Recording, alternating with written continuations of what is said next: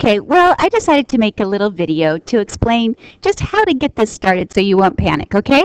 So we are going to solve these quadratic equations, and we do the zero, or we're going to use the completing the square property, or the quadratic formula.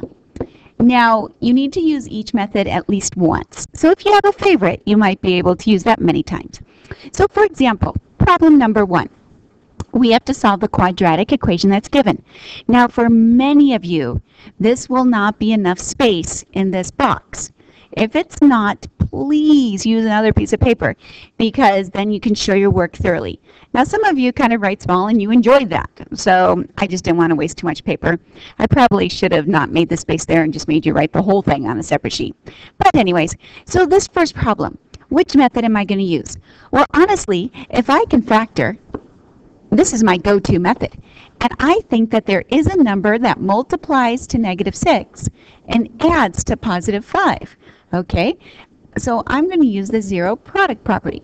Now the zero product property says set the equation equal to 0. Well, that's already done for me. Now the second word of the property is product. So I'm going to write it as a product. Well, I know that what multiplies to -6 and adds to a 5. That would be +6 minus 1. So now I'm going to find the two solutions, or we also call those the two roots, or the two x-intercepts.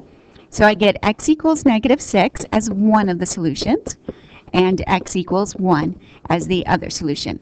So I have just solved that problem. So I've demonstrated zero product property for you. Okay, now in number 2, I'm going to demonstrate the completing the square. Now the reason why I like completing the square for this problem is I notice the coefficient of the x term, we call that b. If we divide that by 2 and add 1, -2 divided by 2, such a pretty number. So I'm going to use completing the square. Now remember, for completing the square, the first step is you have to write it in the form ax squared plus bx equals c. Well, that's already done. Cha-ching! Yeah. Now the second step is I need to actually complete the square.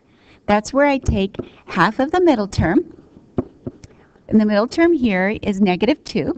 So I divide -2 divided by 1 is -1, and then I square that. Now I'm going to add this number to both sides. So I'm going to add a -1 squared to the left side, and I'm going to add a -1 squared to the right side. Okay, next step is we're going to factor. Because remember, our whole goal was to complete the square.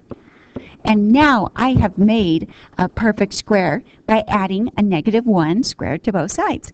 So I get x minus 1 squared equals 1 plus 1 is 2. And the last step is I'm going to solve. So to solve this problem, I must take the square root of both sides. So I get the absolute value of x minus 1 is equal to radical 2. Undo the absolute value, so now I have x minus 1 is equal to plus or minus radical 2. Get x by itself, so x will equal 1 plus or minus radical 2. And those are the solutions to that quadratic equation. Fantastic. Okay, let's do one more example where I'm going to model the quadratic formula. So now I will have modeled each problem for you. Now, I'm not going to do 3, because actually 3, I would use a different technique, and I'll let you figure that out. How about let's do number 5? Because when I look at 5, I notice that there's no number that multiplies to 2 and adds to 7. So zero product property is out of the options. Also, if I wanted to do completing the square, I would isolate the constant, and then I would take half of 7, which is 7/2, square it, which is 49/4, and add it to both sides. And, you know, I don't want to do that. 49/4, no way. So let's use the quadratic formula. So we know that a equals 1, b equals 7, and c equals 2. And so the solutions, x equals the opposite of b plus or minus square root of b squared minus 4ac all over 2a. Right? That's what I thought. Okay, all over 2a. And then you have to simplify this problem. So we'd end up with -7 plus or minus the square root. Now it's 49 minus 8. So that's 41 all over 2. Now we notice radical 41 cannot be simplified. So my solution is an irrational solution. So now I have just modeled an example of each type of problem for you. Now let's talk about the graph, and then I'll let you complete the rest on your own. So the first problem, x squared plus 5x minus 6 equals y. Now I have some tools that I can use to figure this out. So for y-intercept, I will always let x equal 0. So if I let x equal 0, I get 0 squared plus 5 times 0 minus 6 equals y. So therefore, y would be negative 6. Now we always write the y-intercept as a point, okay? Now the x-intercepts. Now x-intercepts, these are the solutions. Now I go back to the front page. Do I want to use the zero product property, or do I want to use completing the square or quadratic formula? Well, I can see this problem factors very easily. So I'm going to set y equal to 0, and it would be x plus 6 times x minus 1. So my two solutions are negative 6 and 1. Now remember, we always write x-intercepts as ordered pairs. So it would be negative 6, 0 and 1, 0. Okay, lovely. Axis of symmetry. I have two ways of calculating the axis of symmetry. One way is I can average the x-intercepts. Now, we know to take the average, we add up the two numbers, so negative 6 plus 1, and divide by 2. So I would end up with negative 6 plus 1 is negative 5 halves. Oh, lovely, Kleiber, you gave us a fraction, okay? So that means the axis of symmetry, now that's a line, it's negative 5 halves. Now, you know that there's another way also to calculate the axis of symmetry, and that's by using what we like to call the boot, opposite of b all over 2a. So the opposite of b, so the opposite of 5 all over 2 times 1. Notice it comes out to the exact same solution as doing it by averaging the x-intercepts. Oh, sit down. I'm just making a videotape for the problem you came to ask me about. Luke Bruckner just walked in the room, folks. Okay, now we're going to find the vertex, okay? So I'm going to get some space here. Now, we all know the vertex is located on the axis of symmetry. So I'm going to take that negative 5 halves, and I'm going to substitute it into the original equation. Now, I know you're really happy that I'm doing the example that has fractions in it, because you're like, go Kleiber. I'm so glad it's you, not me. Okay, minus 6 equals y. So I get 25 fourths, and then it's minus 5 times 5 is 25, 25 halves, minus 6 equals y. Now, make a common denominator, so I have 25 fourths minus 50 fourths minus 24 fourths equals y.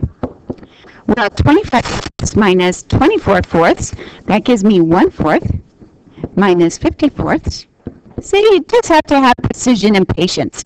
I get negative 49 fourths. Woo-hoo! And we know 49 fourths, isn't that like 4 goes into 49, 1, 12. It's a little bit smaller than 12, huh? So that means the vertex is going to be negative 5 halves and negative 12 and 1/4. Now we know, what's up with that, Ms. Kleiber? Okay, don't you hate it when I talk in third person? Negative 12 and 1/4. Now, our graph is not going to be super precise because we're graphing fractions, but we're sure going to give it a good try, aren't we? So if I draw my graph here, now notice the x and y axis is not drawn for you. And so, you know what I'm going to do is, because I notice I have a lot of negative numbers, I'm going to actually draw my x-axis kind of up here.